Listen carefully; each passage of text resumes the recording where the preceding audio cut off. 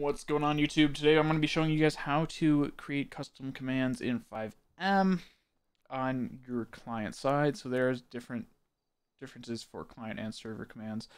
This one we're going to be talking about just basically client commands, and we're going to be spawning in a vehicle for this one. Your FX manifest should look something like this. You should have a version, game, and a client script. Since we're not using server, I have it counted out for right now.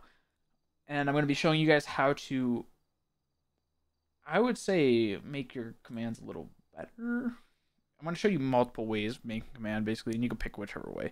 It's up to you. First things first, we're going to start by registering a command. Register command. And I'm going to show you guys all these natives as well. So if we go to register command, we're on the client side here. We're going to have register command, command string, handler, and function. You can read the rest if you want. It gives you an example right here. Just make sure I did this. And we're going to have this be called car because we're going to be spawning in a car, and we're going to add a function here. In the function, we're going to get the source of the player, args, which is going to grab that text that you're going to be typing, so the model of the vehicle. And then we're going to have raw, which is raw command. And in here, we always end our command just like so. So at the start, we're going to go with a local model. And this is going to be the model of the vehicle that you're going to be typing in. So we're going to do args and 1, which is going to grab that first thing said after the command. And we could show this by doing print. This is how I debug a lot of things. And we could print the model after the command. So we refresh this. We do /car adder. If we press F8, it's going to come right in there and say adder. Ignore this above. This was before. And since we don't need that, we're going to just delete that completely. So in here, we're going to do if model. If model does not equal nil. Then we are going to do local model, local hash.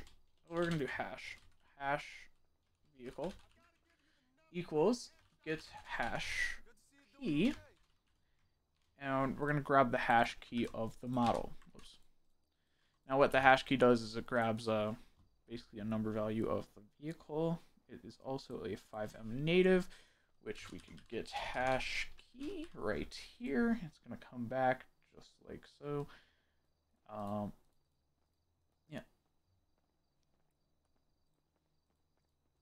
So now we're going to request the model.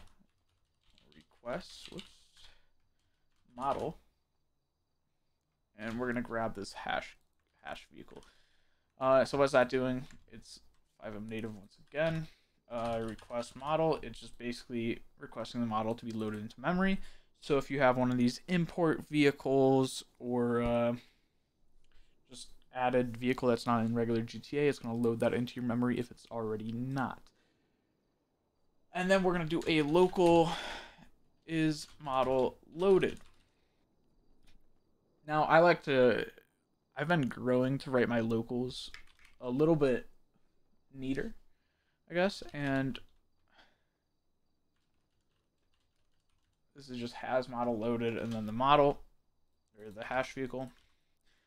I usually write them more neat now, basically because it's a lot easier to read if you're someone else. And you can see right here, has model loaded. I just completely fucking butchered it. But model loaded. And this basically, it's checking if it's loaded into your memory. It's that simple, really. So now what we want to do is if the model is not loaded.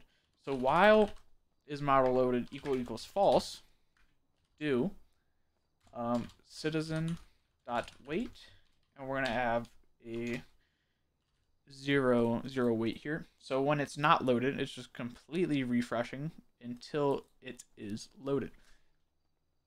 And we could end that right there. Very simple. And then we're going to do a local vehicle equals create vehicle. which is a function right here, or Fivem native, my bad. And you can see how it works is you want the model hash X, Y, and Z. Heading is network, which is basically if the server can see it or just you, and is missionary text. So in here, we're going to do the model hash, obviously. So the hash vehicle, which is the vehicle. And now we're going to do get, I can actually show you. We're going to get the entity's chords. Get entity chords right here. And what this does is it, like it says, it grabs your chords. So we use get player ped, and then we're going to pass source through this. And then we're going to also get entity heading, which works the same way as this, except it gets the heading of the player. And we can see gets entity heading right here. And it'll just basically get where your player is looking at. And now back to create vehicle. You can see is network. We want that to be yes. So we're going to go right here. And we're going to put 1. And then model is going to be 0. And we're going to end this right here. So this is basically how you would spawn in a vehicle. So now if I refresh this, do /car adder, oops, we could see that there's going to be an error here for global get player ped, which we're going to go and see. That's why. Get played ped. Little mistype can ruin everything. So it's get player ped. Just remember that. And now when we spawn the vehicle, it's going to spawn the adder right on top of us, basically. But it's not going to put us in the vehicle. So we're going to want that to put us in the vehicle. So one more native. We're going to set ped into vehicle right here. And as you can see, it wants the ped first, then the vehicle, then the seat number. So going into here. And we could just go back right here. And we're going to do the native. So set player into here. We're going to copy this, which is going to grab the source vehicle, which this is the vehicle right now. And then the seat, which is -1 for driver. So we're going to want that just like so. Now when I spawn the vehicle, it puts me in the front seat. Puts me in that driver seat. And that is how you create a custom command. This one just being a car command. So I'm going to show you a different way of doing this. A lot of what I like doing is actually just moving all of this into a different type. So I would just have a function or car equals function. And I would just have it go through here, and then I would just call this function right here. So we could still have this thing. So for example, we could just do source args raw. Here's source and args. And